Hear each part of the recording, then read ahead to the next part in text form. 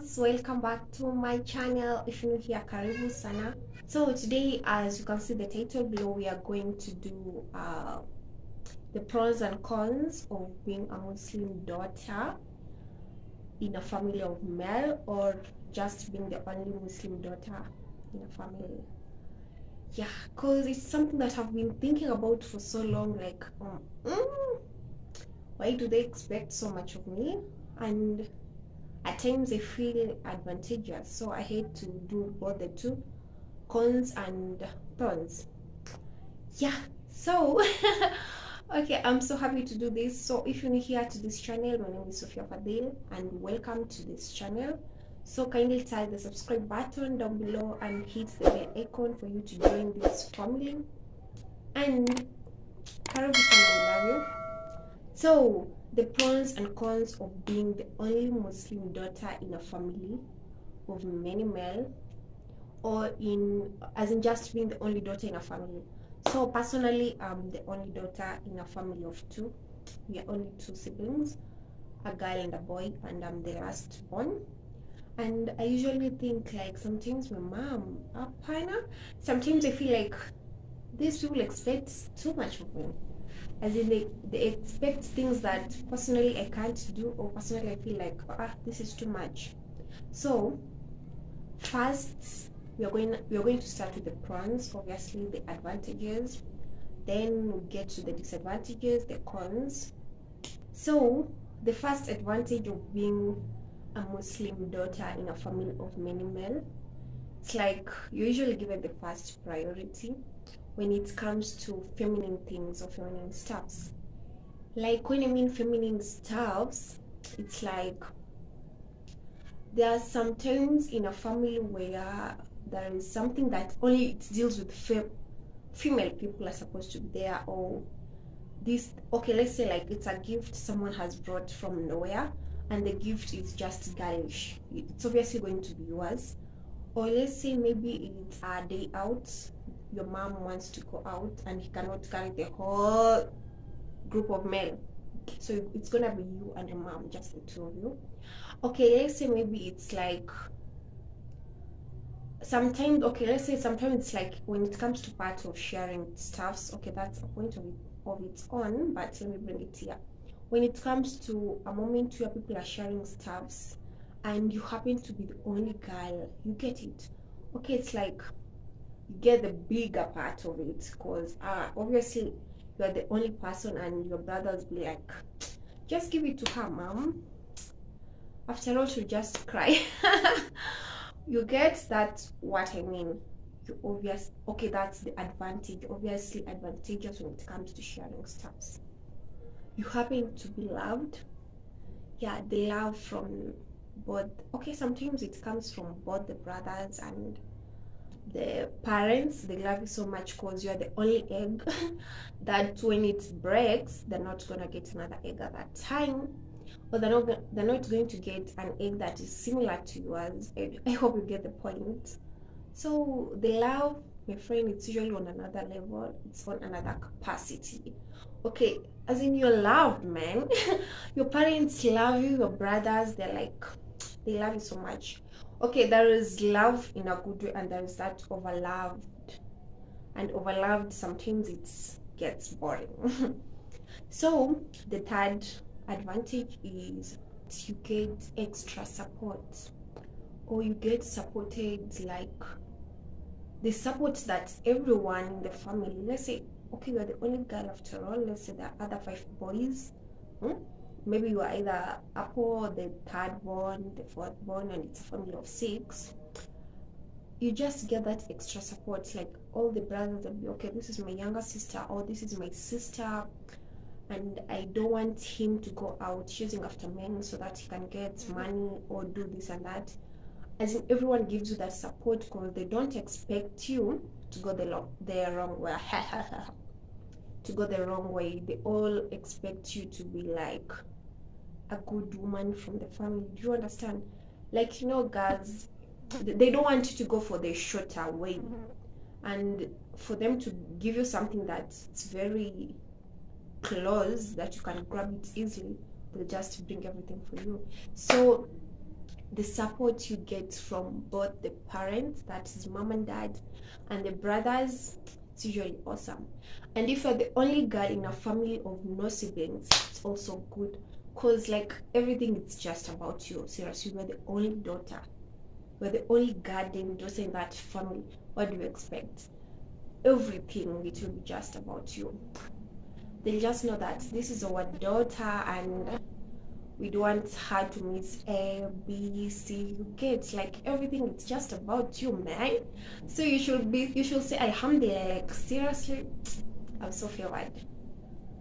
Don't feel favored because you're not done with the disadvantages, because the disadvantages is there so compared to the advantages.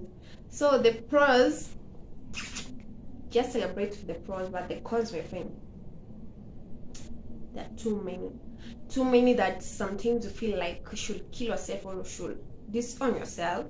Not really disown, it's like you disown yourself away from that family. You be your own person, because let's wait. Your family just expect a lot from you. As in, they expect more than you can give. When I tell you that, okay, they expect you to be a girl with no male friends, and that is so difficult. There is no girl with no male friends. I know I'm a Muslim and the other Muslim girls, maybe one is watching or two are watching, but the point is you also need to have male friends. It's friends, I didn't say other friends, male friends. And it depends, after all, it always starts with being friends and it goes to other level. So if you don't have a male friend, who is going to marry you? No one will marry you, because you cannot get married to your fellow girl. Or maybe you can. You know, the world is evolving. So they expect a lot from you. They don't want you to have male friends. They don't want you to get pregnant so early. They don't want you to go the wrong way. Like, when you party, they'll be like, okay, that's not good, sis. You're not doing the right thing. You remember, you're a Muslim girl. I don't know what and what. They don't expect you to, I think it's a lot of things. So they expect you to be, I don't know what kind of a person. There is no person in this world who doesn't need time to refresh, who doesn't need time to think about her future. At least needs time to go away from the reality and be in another world, because that's how being human is. You cannot always be like, okay, what about tomorrow? How will it be like? Okay, my mom doesn't want me to get pregnant, so I really don't have to. God, you're gonna die. And I'm not telling you to get pregnant, or I'm not telling you to do what you wanna do. That's not my advice, but you should have friends, both male and women, girls, female, whatever, and you should at least party sometimes, go out, have friends. Okay, get away from the reality world and go to your own world. Go out. Okay, another thing about Muslim girls, another cons, is you cannot sleep outside the house. Like, when I tell you cannot sleep outside the house, you can't. So for our Christians friends and other religions, if you can go out of the house, like you tell your mom, okay mom, I'm going out with a friend and I'll be back on maybe you went out on Sunday and they'll be back on Wednesday. Okay, I really don't know how to express, but man, not in the Muslim world, never. Not anywhere close to being a Muslim lady, daughter, girl, no. You go out during the day and you come back very early. Sometimes even 7 you should be in the house. Like, where are you? Who are you sleeping with outside the house? Where are you going to sleep? Okay, sometimes you're like, okay, I'm going to sleep to my auntie's place, but still they don't believe that. So that's another thing. And another con, it's like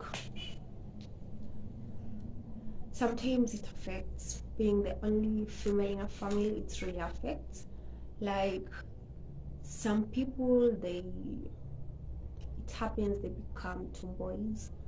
Some happens they become lesbians, and that's not really for most of them, but it happens some become lesbians because they're surrounded with male. They all, okay, they have that male personality. I don't know if they'll get me. They have that male personality, like they know that everything to deal with life is just male. Masculinity in them, it's on another level. Do you understand? So sometimes it leads to them being tomboys, it leads to them being, or us, because I'm one of them. Sometimes what am I saying? Sometimes it leads to us being lesbians, subhanallah. I don't want to get to there because I've never thought of that even one day in my life, but it really affects. Because as for me, when I grew up, I used to wear my brother's clothes because I'm the last born, and I used to love male clothes. Like until now, I do love male clothes. I love baggy clothes, and my mom used to dress me with my brother's clothes. Like, okay, take the t-shirt, wear, take this and this. Now I used to feel so comfortable. So such things can lead to other things. Another thing, there is a possibility the girl doesn't get married. Like, she doesn't really get married. This is due to either the tomboyish in her, or the lesbianism in her, or rather the too much care from the family, too much protection that the girl is not allowed to socialize with the male gender. So this is so bad, and there are many cons of being a Muslim lady or daughter of a family, and not only a Muslim daughter, even in other religions it's usually the same. And another thing, a Muslim daughter is always the maid of the family. Yeah, like Tina, when it comes to a part that you're the last born, or you are the last borns, either the second last born or whatever, and it doesn't matter even if you are the first born and you are a lady, you are the maid of the family, because your mom cannot do that. Who else is going to do that to her? It's you, mom. It's you, madam. You're gonna do that to her on your own. So it happens, you become the maids of the family. I've been the maid of my family till now. When I go home, I'm just the maid of the family. Okay, it's like I'm used to the situation because I can't go out of that family, or I can't go search for another family. That's my family. And that's where I belong. So it happens that you become the maid of the family, you get bored. Obviously you get bored because they usually know that cleaning, ladies; washing, ladies; laundry, ladies; cooking, ladies; everything, ladies. So what is that? Who said men shouldn't wash? Who said men shouldn't do their own laundry, for God's sakes? That's other thing. Okay, and in Muslim community, I don't know whether it still continues, another con is that a lady is, okay, the husband who is going to marry her will be chosen by the parents. That's another thing. So a man from nowhere, for God's sakes, comes and be your wife, and you have that you're a boyfriend that you've always been chatting with. You don't want your parents to know your brothers, and you've promised each other's eternity, heaven, life after here, paradise. And what happens next is you are brought for a husband. Sometimes it even becomes to be like, what is it called, like grown ass men, like a person who can give birth to you, for God's sakes, can give birth to you and even to your siblings. Then someone tells you that this is your husband. That's why I'm not going to speak bad, but that is why most of Muslim ladies don't stay in the marriage. They don't stay in the marriage for so long because you're giving for a person that you never loved. You never loved that man. Okay, they expect you to love the man, as you continue live with him. So what is that? That's another thing. Another thing is, another con, for God's sake, another con is Muslim like Jews